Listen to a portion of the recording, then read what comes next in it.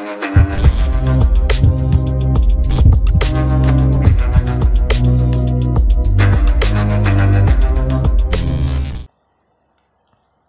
world, I am Nelvin Batalya and welcome back to my channel. It's Master Nelvin TV. So, in this video, we are going to discuss about sorting techniques in data structures and algorithm. So I'm gonna share to you my knowledge about sorting techniques.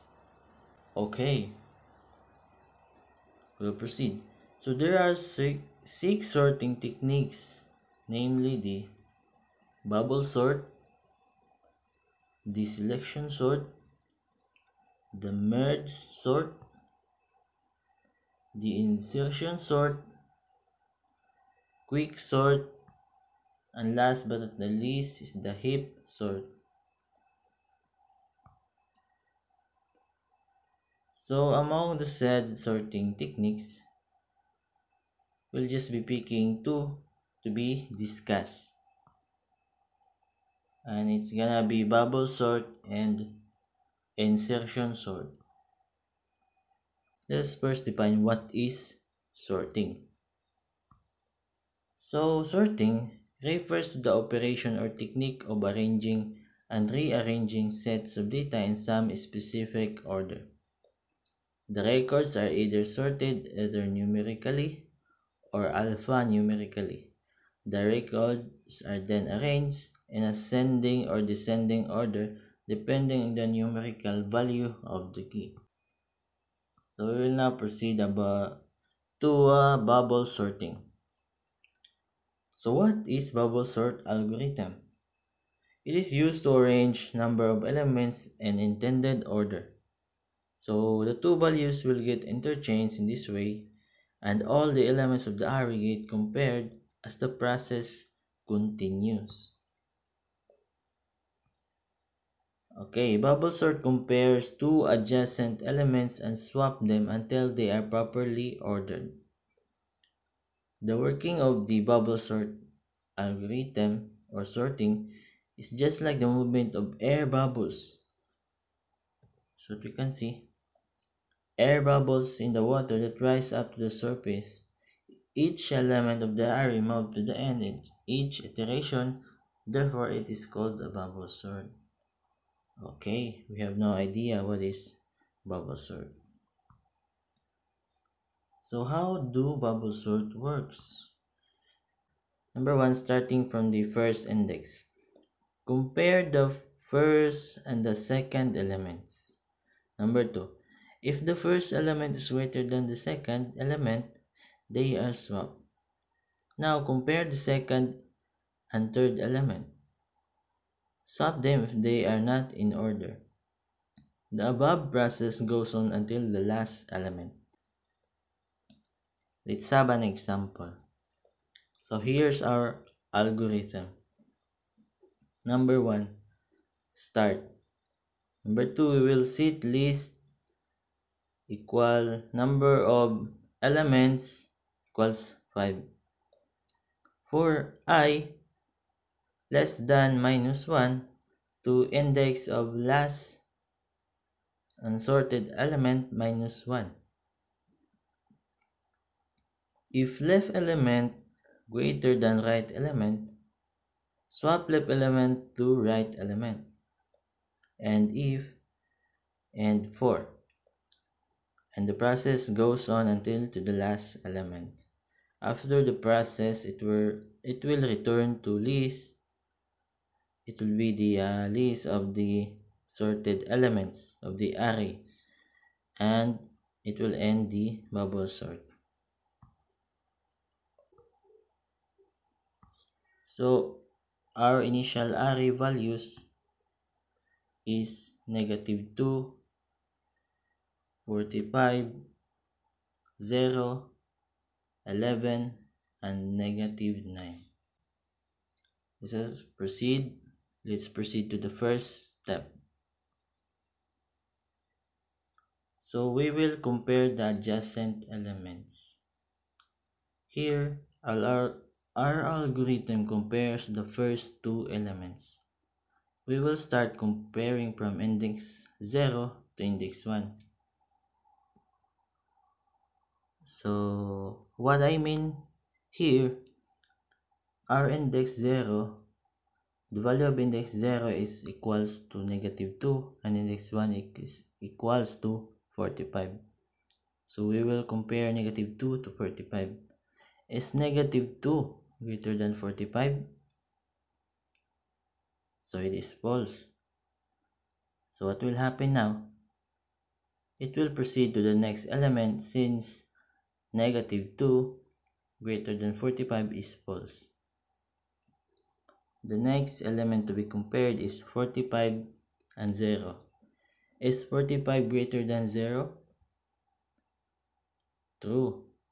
So what will happen is that it will swap since 45 greater than 0 is true. Now then we will go to the third and fourth element. We will compare it. Now it will swap the third element to fourth element since 45 is greater than 11. Okay, and now next is the fourth and fifth element. Okay, we will swap it since 45 is greater than negative 9. So the same process goes on until the last element. So after each iteration, the large element among the unsorted elements is placed at the end. Here. So what we can see, the largest element are placed at the end.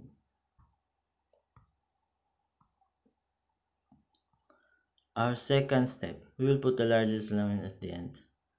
Comparing from index 0 to 1.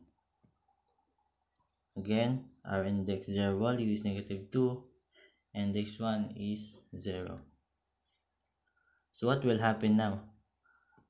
If we compare negative 2 to 0, it will proceed to the next element since it is false. So the next element is 0 and 11. We will compare it again. Is 0 greater than 11? Okay, it's false. So we will proceed to the next element again. So that's what we can see. 11 is surely greater than negative 9. So what will happen is that 11 will be swapped to negative 9. As what we can see in each iteration, the comparison takes place up to the last unsorted element. So now, our last unsorted element again is negative 9. And as what we can observe, the two largest elements are placed at the end. So that's our step 2. Let's proceed to the third step. We will now compare the adjacent elements. So again, we will go back from the start comparing from index 0 to index 1. We will compare negative 2 to 0. Is negative 2 greater than 0? So it is false. We will proceed to the next element. We will compare 0 and negative 9. Is 0 greater than negative 9? We all know that 0 is greater than negative 9. So, what will happen now is that it will swap since it is greater than negative 9. So here, the bottom, we can see that the two elements are swapped. So we will proceed to the fourth step. The fourth step is that, so we will compare index 0 to index 1. Our value for index 0 now is negative 2 and index 1 is negative 9. So what will happen is that it will swap to negative 9. since negative 2 is greater than negative 9.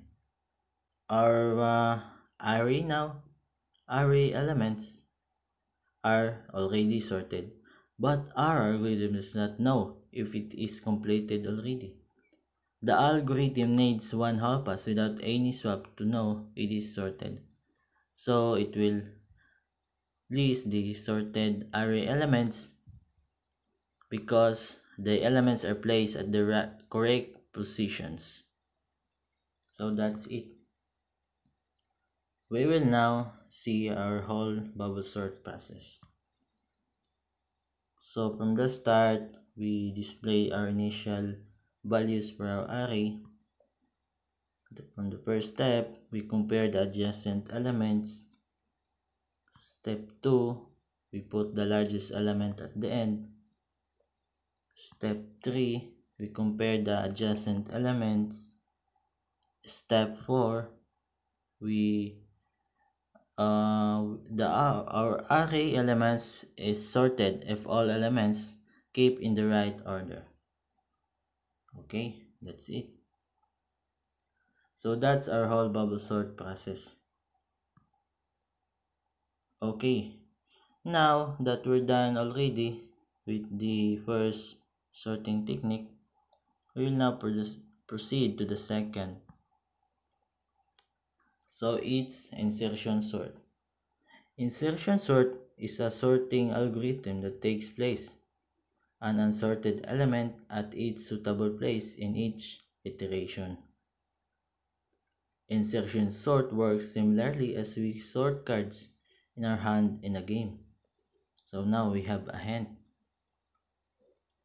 So insertion sort can be best thought of as sorting scheme which can be compared to that of sorting a hand of playing card. You take one card and then look at the rest with the intent of building up an unordered set of cards in your hand. Now let's proceed to our example. We have here an insertion sort algorithm. So number 1, start. Number 2, set list or number of array elements equals to 5. We will mark first element as sorted. In each unsorted element equal to x, extract the element x. We will extract or we will separate. For g, less than minus last sorted index down to 0. If current element g is greater than our extracted element, which is x, move sorted element to the right by 1. Okay, understandable. We will end if and end for. So that's the whole thing, the whole process. It will exit only after comparing the whole elements. So after comparing the process, it will return to list, and the list is the sorted elements of the array already, and it will end the insertion sort. So let's see the working of our insertion sort. So suppose we need to sort the following array elements. So our initial value or elements of our array here are 9, 5, 1, 4, and 3. So that's our initial array. So we'll proceed to our step by step. Step 1. Take the second element and store it separately in key. So we will find the second element here. Okay, I found it. It's 5. So we will take the second element and store it separately in key. So the first element in the array is assumed to be sorted. So we will compare key with the first element. If the first element is greater than key, what will happen now? So is 9 greater than 5? Okay, true. So we will place the key, which is 5, in front of the first element. And now our first element, which is 9, will be placed behind the key here. So that's our first step. We will proceed to the second step. We will take the third element and compare it with the elements on the right of it. We'll find the third element here. Okay, I found it. It's 1. So we will take the third element. We will store it separately in key. So our key now is 1. So we will compare it to the elements on the right of it. Now that the first two elements are sorted, we will place it behind the element smaller than it. If there is no smaller than it, what will happen? As what we can see here in the right of 1, there is no element smaller than it. So we will place it just behind the beginning of the array, since there is no such element smaller than 1. Okay, that's it. So what we can see, 1 is placed in the beginning of the array. So that's our second step. Let's proceed to the third step. Our third step, take the fourth element and compare it with the elements on the right of it. So similarly, we will take the fourth element, which is 4. We will take it separately in key, and we will compare it in the elements on the right of it. So we will place every unsorted element at its correct position. So we will place it just behind the element smaller than it. So what will happen now? What will happen now to 4? Is there any number smaller than 4? Just behind in his right, in its right side.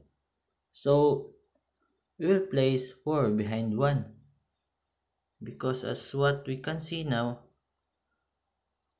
1 is the least element next to 4 in its right. So that's our third step. Our fourth step now, we will take the fifth element and compare it with the preceding elements on the right of it. So similarly, we will take the fifth element, we will store it separately in key, and we will compare it to the preceding elements. So we will place it just behind the element smaller than it. What will happen now? We will look for the element smaller than 3. So we will place 3 behind 1, because as what we can see, 1 now is the least element next to 3. So as what we can see, after we place 3 behind 1, our array elements are sorted. So that's the whole working of our insertion sort. We will see now, or take a glimpse of our insertion sort process. So that's how it works. First, we display our initial array values or the unsorted values. Our first step is that we take the second element and store it separately in key. Our second step is that we take the third element and compare it with the elements on the right of it. So the process will stay the same. It will take the comparison. So the third step, we take the fourth element and compare it with the elements on the right of it. So our fourth but not the least step is that we take the fifth element and compare it with the preceding elements on the right of it. So that's the whole process of our insertion sort. Friends, thank you and stay safe, everyone. May God bless us upon blessings.